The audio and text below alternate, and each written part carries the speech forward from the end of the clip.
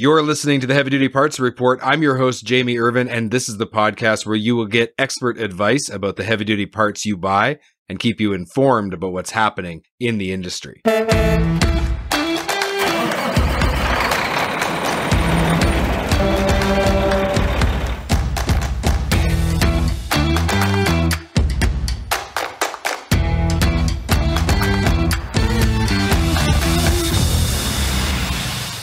This episode is sponsored by Full Bay. If you own or operate a heavy-duty repair shop, you should check out this game-changing cloud-based solution. And you really can have it all. Efficient techs, faster invoicing, better inventory tracking, and more time with your family. To learn more, go to fullbay.com/HDPR. That's fullbay.com/HDPR today. It's not if something will go wrong, it's when something goes wrong. Have you ever heard that before? Your business could be like a rocket ship, and it could be growing exponentially, and the good times seem like they're never going to end until, of course, they do. Or your business might be spiraling out of control, and it seems like nothing you do is going to improve the situation. And you might be asking yourself, are we ever going to get out of this slump? As leaders of businesses, we are definitely responsible for making the tough decisions, and we rely on our own past experiences, and we make judgment calls all the time. But what if the decisions we're making are leading us towards disaster? And what if there was something going on behind the scenes that maybe we weren't even aware of that was causing us to make poor decisions? And is there something that we could do to help us to avoid that, if at all possible? Well, to help us answer all of these questions, I would like to introduce Dr. Gleb Tsipursky, CEO of Disaster Avoidance Experts. Gleb, welcome to the podcast. Jamie, thank you so much for having me on, and I really appreciate that great intro. Now, we've seen some very large and once very successful businesses close their doors in the past few years. An example of that is Celadon. That's a heavy-duty trucking fleet that just shut down, and they were a big company. Now, how does that happen? How does a company go from that size and that much success to closing its doors? Well, ask Boeing in a few years and we'll see what happens, right? Companies make bad decisions all the time. And unfortunately, companies like Celadon, which is actually not too far from me. I mean, I'm based in Columbus, Ohio, so it was in Indianapolis, so not too far from me at all. It's kind of the next state over. It's 5 hours driving distance, and I know some people who were influenced by that, impacted by that, right here in Columbus, Ohio. So what happens with those sorts of situations? Well, that was sort of a special case, and there were some internal corruption going on, from what I recall, and that happens, unfortunately, regularly enough that you'd be surprised, and unfortunately, unpleasantly surprised by how often companies undergo revelations of internal corruption when they don't have enough internal controls, when they don't have enough people who are actually looking at what's going on, and when people are making bad decisions, when their company culture doesn't promote loyalty. So that all has to do with company culture. And we greatly underestimate the role of culture, emotions, feelings in shaping our decisions. You know what the recent research on this topic shows? It shows that about 80% of our decision-making is influenced by our gut emotions, gut feelings, gut reactions. And so when you don't feel invested in a company, you can start doing some pretty unpleasant stuff to the company if you are in a position to do so. And of course, that's just one category of bad decisions that can take place. But that's what happened to Celadon, what brought that down. So that is something that we need to be very much aware of and worried about and focusing on, understanding where bad decisions are coming from that are caused by our impulses, by our emotions, by our gut reactions. We're so often told to just go with our gut. In fact, that's the most common business advice in terms of decision making that you'll hear. Unfortunately, our gut reactions, like you said at the beginning in the intro, cause us to make some pretty terrible decisions and results in bankruptcies like Celadon, which was kind of a malicious, deliberate situation, or very, very bad decisions like what's happening with Boeing right now. Very bad decisions by the leadership, of course, unintentional bad decisions that led to the terrible situation of 346 people losing their lives and Boeing being out at last count It's over 10 million. It has had in direct costs, and of course its reputation, its credibility, its market cap. I mean, the market capitalization of Boeing is over 30 billion less because of the indirect cost of reputation and trust. So a lot of the bad decision making is not intentional, it's not malicious, it's unintentional. Most of the bad decision making is unintentional, and it leads to just as bad of a disaster in some ways. So I know in preparing for today's conversation, I know that you talk a lot about cognitive biases, and biases of any kind usually are not particularly obvious to the person who has them. So how do we identify them? You need to identify where you have specific patterns that cause you to make bad decisions. Cognitive biases specifically refer to the patterns of bad decision making that cognitive neuroscientists and behavioral economists have identified as common typical patterns. Most of us have a bunch of them. We all have some of them. For example, we all tend to be overconfident to some degree or another. So there's really interesting study that shows that if people say they are 100% confident in something, if they would bet the career, bet their house, they're usually about 80% of the time they'll be right. 20% of the time they'll be wrong. They'll lose their career, they'll lose their house. So that's super strong certainty actually often is not accurate. Confidence is one of the biggest problems we have. We feel confident. It often is not the case that what we're confident in is true. So overconfidence bias is something that all of us experience to some extent, but there are a whole set of other biases that some of us experience. So for example, for myself, one of the biggest ones for me is the optimism bias. The optimism bias is kind of like it sounds. I tend to be much more optimistic than should be the case. So that makes me more cheery, more excited about things, when those things actually may not be very exciting, when those things may be bad ideas. I'm kind of risk blind. I think a lot of ideas are great that may not be very great. I get excited about things. And I also have higher expectations than is actually the case than I should have. I think the grass is green on the other side of the hill, whereas it actually should be yellow. So this is a big problem for me. And this is something that you need to learn about. What are the problems for you as an individual? What kind of patterns of bad decision making do you suffer from by learning about cognitive biases and seeing which ones are a problem for you? That's very interesting because in some respects, I would share that same trait with you. But on the other side, is it possible that you could be biased in a negative way to the point where you're actually seeing things for, worse than they actually are? Like, can it go Yes. both ways? Absolutely. It's a spectrum. So that's called the opposite. It's called the pessimism bias, right? An intuitive name in this case, optimism bias and the pessimism bias. My wife is actually has a strong case of the pessimism bias where she's risk averse. She thinks that things will go poorly. She thinks the grass is yellow on the other side of the hill when it's actually green. She sees a lot of things as much riskier than they are, and that makes it sometimes difficult for us to collaborate. When you have two optimistic people together, you just have a whole bunch of ideas and you support each other. When you have two pessimistic people, you just commiserate with each other in misery and about how terrible the world is. When you have an optimistic person and a pessimistic person, that's where you tend to butt heads a lot and you have conflicts and you have fights, and that's a big problem.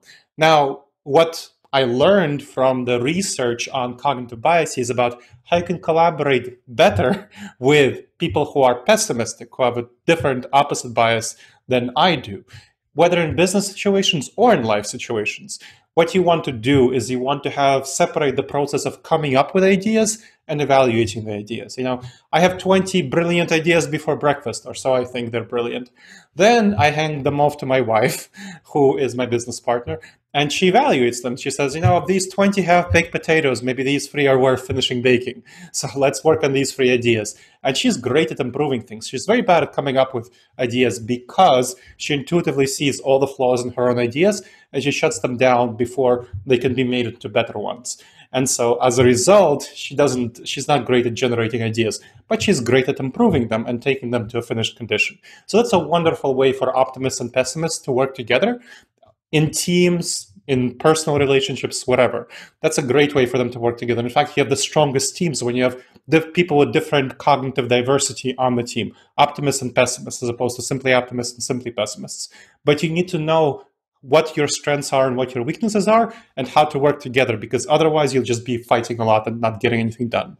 It sounds like if your wife and my wife got together, they would definitely run that department of evaluation, because my wife, Okay. we call her the risk assessor. Yeah, there you go. And you and I would just be coming up with brilliantly stupid ideas all day Yes, long. exactly. Well, there you go. Okay, so we've kind of covered how there can be some malicious intent, and then there can be honest-hearted people who are really trying their best, but they're blinded by these cognitive biases, and so they're making poor decisions. I kind of want to look at a scenario where you have a company that has hyper growth, things are Mhm. going really, really well. Mm. That usually is driven by this visionary entrepreneur who Yeah. just sees opportunity everywhere. And as the company begins to mature, there's the need for things to change, because otherwise the company could collapse under its Yes. own weight, right? So in your experience working with people in our industry in those kinds of scenarios, how do you get the team together, and how do you develop or institute decision making strategies that help sustainable long-term profitability? So the first thing you do is you need to convince this founder. You all very often the founder will be this sort of visionary, brilliant seeming person who has 20 ideas before breakfast, right? So you need to convince him or her that they need to get their feet held to the ground. I know that, with my optimism, I need my feet held to the ground because I have done research in cognitive biases and I know that this is a failure of mine. A lot of people who are founders don't. So you need to convince them that this is a problem by giving them examples of, hey, here's what happened to other companies that folded because they were growing too fast and not going in the right direction. They weren't disciplined. This is actually one of the biggest problems for companies, not being sufficiently disciplined. If you look at the history of small business failure and success, startup failure and success, you will see that about half of all startups fail within the first 5 years, and about 2/3 of them fail within the first 10 years. And a lot of that comes at the growth stage, at the exact stage that you're talking about. When they're growing to that next stage, they tend to grow too quickly and take on too many projects. And as a result, they run out of cash because there are always going to be some unexpected problems that the visionary founder who is way too optimistic doesn't anticipate and ignores people who are more risk aware, pointing them out to the visionary founder and brushes them aside, and then the company closes its doors because of very bad situation. You don't want to be in that situation. So what I find is really helpful is bringing in other examples of saying, hey, here's how companies tend to fail. This is in my experience, and here's the research. So both giving case studies and the research on this topic. And here are the reasons why they fail. Here are the thought patterns and feeling patterns behind why they fail. And here are the decision-making strategies that you need to adopt to avoid failure. This is going to be hard for the founder because the founder has had success going his own way, going their own way. And now they need to be more disciplined. And discipline is very often hard. So you need to get this person to understand the pain of other founders who have failed and how he or she doesn't want to be in that position going forward. And so once you get this person on board, you can institute effective decision-making strategies, which I discuss in my book, Never Go With Your Gut, How Pioneering Leaders Make the Best Decisions and Avoid Business Disasters, in order to make sure that the company affects and has the best impact going forward in a disciplined fashion that combines creativity and innovation with follow through, as opposed to dispersing its resources on way too many unnecessary projects. Okay, so I've got a couple questions there. To start with, when you have the opposite problem, maybe the company has matured, it's more traditional now, Mm-hmm. it starts to go into decline. I have Yes. personally been involved in companies and worked with leadership groups where they keep doubling down on the same strategies, Mm. and things get worse and Yeah. worse and worse. How do you reach someone in that state? Like, how do you talk to them so that they can see what's going on? Because it just Mm-hmm. it's crazy to me that, Yeah. hey, this isn't working, so let's just do more of it. That's just going to Mm-hmm. accelerate the problem. Yes, you're absolutely right. It will accelerate the problem, but what you're speaking to is you're speaking to their head. and they're not using their head right now.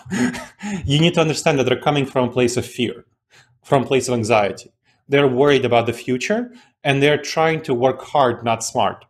And that is, you don't want to tell them that, but you have to understand that that's what they're doing. They're thinking that hard work will pull them through, and they don't understand that hard work will not pull them through. It will just bring them closer to the precipice. And what they need to do is pivot, change away from the precipice, away from the cliff. So you need to help them understand. You need to calm their emotions, calm their fears about the future, and say, hey, the future can be bright, and give them examples, give them stories, because people, especially when people are in an emotional state, they resonate much more with stories than facts. So give them stories of companies that have successfully pivoted. I'll give you an example, a story. So there were two companies, well-known companies, in the early 1990s, which were looking at the digital camera revolution: Polaroid and Fujifilms. Now, Polaroid, for those who remember, shake it like a Polaroid picture, right?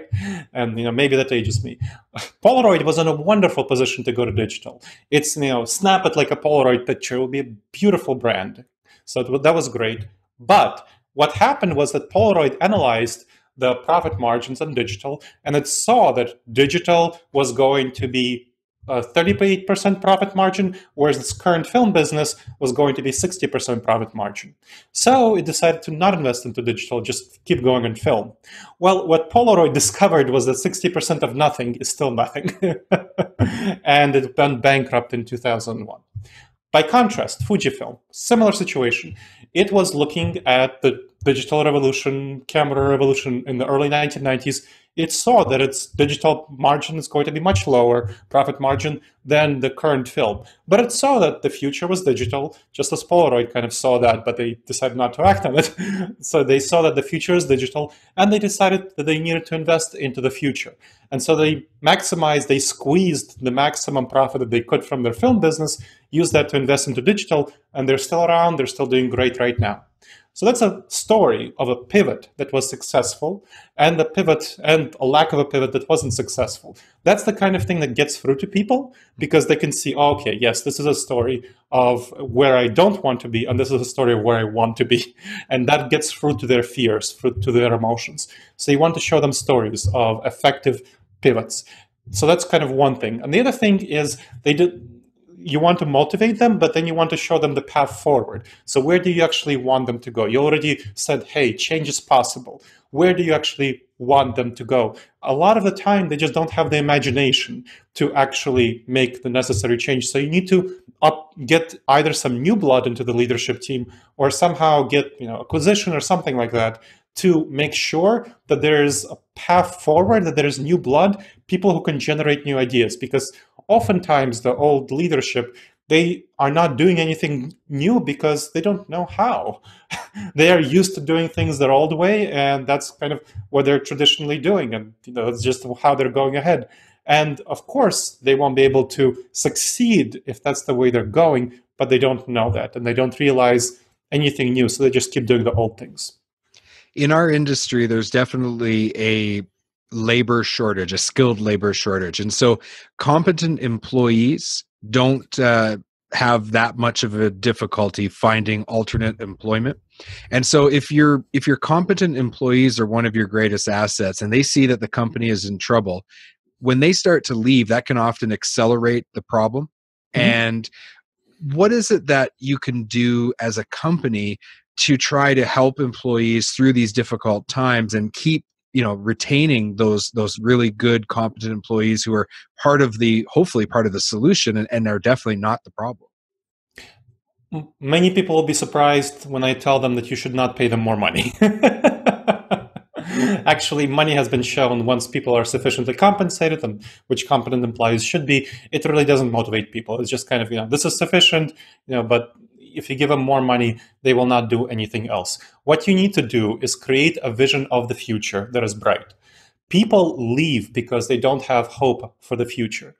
That's why people leave. If the culture is good, and the company, if your culture is bad, you need to fix the culture. But if your culture is good, then what you need to do is create a vision of the future. And that, again, is created through stories. So when I work with companies, one of the things I do is help develop a goal, a vision of the future, and then a very clear story for the company itself, but not simply for the company. That's always something that people often get wrong. They just do a story for the company, and then they think that that's good. A strategic plan combined with a narrative for the company. What you need to do is come up with a narrative for the employees of the company, different categories of employees. How will they specifically fit into this vision of the future? People want to see themselves in the future of the company. And if you just give them the story of the company itself, it won't be motivating. They will not be emotionally motivated. And again, about 80% of our decision making comes from our emotions, what we feel. So you got to get those people to feel the right way about the future of the company. And that means that they need to have the right stories in their heads. If the current story that they have in their heads is that the company is failing and they need to find a different employment, well, that'll be a bad story. That won't be the story that will get you out of trouble and that will help you retain employees.